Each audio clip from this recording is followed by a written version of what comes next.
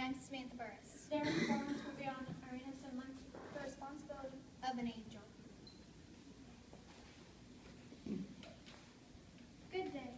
My name is Elzbieta Pikowska, and I have a story to tell you. A story about two heroes.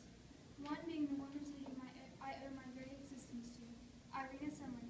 The other being my birth mother. When I was just 6 months old, I was smuggled out of the ghetto in a carpenter's box, and I was drugged to prevent me from crying. The only thing I have left with me from my young life is a silver spoon with my name and date of birth engraved into it.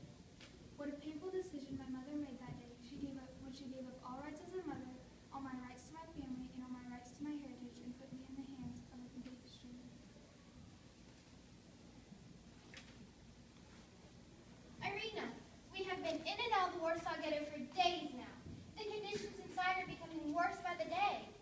If they're not starving, they're suffering with diseases. Typhus. How do we even treat typhus? And the Nazi troops. They're eliminating them one by one. Oh, it is horrible, Irina. What do we do? I know, but I have a plan. With your help and all the other ghetto members, I can get into the ghetto disguised as a nurse. I will tell the soldiers I am a nurse and that I will be inspecting the health records of typhus. Oh, I hope you're not finding out we shut the social service department down. Shut it down? What do you mean? Oh, Irina, time is of the essence here. We cannot afford to have you taken with the rest of the Jews. Soldiers are taking them out by thousands to concentration camps. Families we see in the morning may not be here when we return. The children, what are they doing with the children? Those children, they're suffering the most. We have to get them out quickly. My informants have told me there is a breach in the wall. We have to locate it. Aren't there tunnels in the church and courthouse? That could work to our advantage. We may have to do something else with this large children. We have to think of another way to get them out. What would you do? What would you do to save all these children? What a huge responsibility Irina took on. The city was crawling with ruthless blackmailers and people who were willing to turn into the Gestapo. Time was running out, and Irina and other young Polish women were doing whatever it takes to save these children. I have talked to some of my other friends. They are willing to help us with our plan. We can smuggle the older children out through the tunnels and sewers. For the younger children, this is a bit tricky. We can use some of the coffins they have brought in, or medicine bags that I use, or even tool chests that workers have floating around. We can put the smaller children and the babies in these. But how would we keep the children quiet? They would be crying or upset. Then the whole thing would be ruined. I have that figured out too. We would sedate them. Sedate them? Yes, that is how we can keep them calm so we can get them out. Then we will have to work with the children and give them new names, new Christian names. Their families will never let us do such a thing.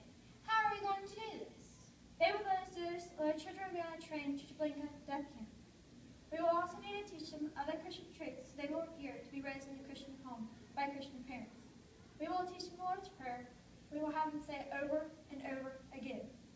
10 times, 100 times, 1,000 times if needed. What a plan. Irina had to beg the parents of the children to let them go with her. She explained that this was the only way to protect their Jewish heritage and save their children. What gave Irina the right to take this huge responsibility on?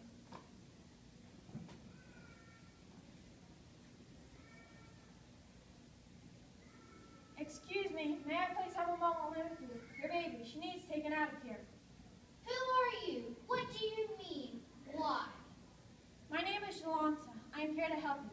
If your child stays here, she could possibly die of typhus or worse by the hands of the Nazi soldiers. They are taking the Jewish people out of the ghetto every day. These people are not returning. This is not what you want for your daughter. Why should I trust you? We need to stay together as a family. Surely this will all be over soon. Please tell me this will all be over soon. I know this must be hard for you. I know that I'm a complete stranger here. But your people are being sent out by the thousands. These people are not returning. The Nazis are lying to you. Why should I believe what you say is true? Tell me from your heart. How is it possible? I cannot imagine the horrible pain this feel in your heart as a mother, trusting this stranger to save your child. All that I can tell you is that I have connections that tells me what is going on in the concentration camps. Can you promise me she'll be safe, Jolanta? Can you promise me? I cannot guarantee we will make it out of the ghetto, but for as many as we can get out, there are Polish families that are willing to adopt them and swear they are their very parents. They will be healthy and have food to eat. This will not be possible here. My daughter, she'll forget her name, her heritage, her family. What if I make it out? How will I find my child? I will keep a record of your child's birth name and internet college name, so that when the war is over, I can locate your child and you can be reunited. Okay, take a spoon and leave it with mommy. This spoon has been in my family for many generations. If I do not make it out, my child will have a piece of me with her always. I pray that once this war is over, that I can reunite these children with their families. I have written the names, all of the children's names, in a jar, on a piece of paper. I will put this piece of paper in a jar. I have buried this jar under the apple tree, close to the German barracks, so that when the war is over, I can hopefully dig up this jar, and the families can be reunited that have had their lives changed forever. In 1943, after a year of rescuing children, Irina came under the suspicion of the Gestapo, who arrested her. She was severely tortured and sent to execution by firing squad. In a twist of fate, after a final torture session where her arms and legs were broken, Irina gained consciousness to find that the German officer who was guarding her was bribed by her friends of the Zagota. The guard marked her off as executed and left her in the woods to be rescued. Irina lived out the rest of the war in hiding, but she still did what she could to help save young Jewish children. After the war, Irina took on the responsibility herself and dug up the jars in hopes of finding the young Jewish children. But many of the families of the children did not make it out of the ghetto. They faced a certain death at the concentration camps. We may not have even heard of Irina Sindler and her heroism if it had not been for 3 students from Uniontown, Kansas, working on a History Day project who thought it was their need to bring Irina and her story to life. This day forward, her and her story has been told many times over. Many decades later, Irina was finally cleared and set free from the Gestapo. She was even nominated for a Nobel Peace Prize. One newspaper article dubbed her as the Angel of Warsaw. The responsibility Irina took on that day was huge, and because of that, many children went to see another day outside of the ghetto and away from death at concentration camps. In the end, I was able to save over 2,500 Jewish children. Sadly, I was not able to find many of their families. They say I was a hero. I only wish I could have done more. Every child, saved with my help, and all the wonderful secret messengers, is the justification of my existence on this earth, and not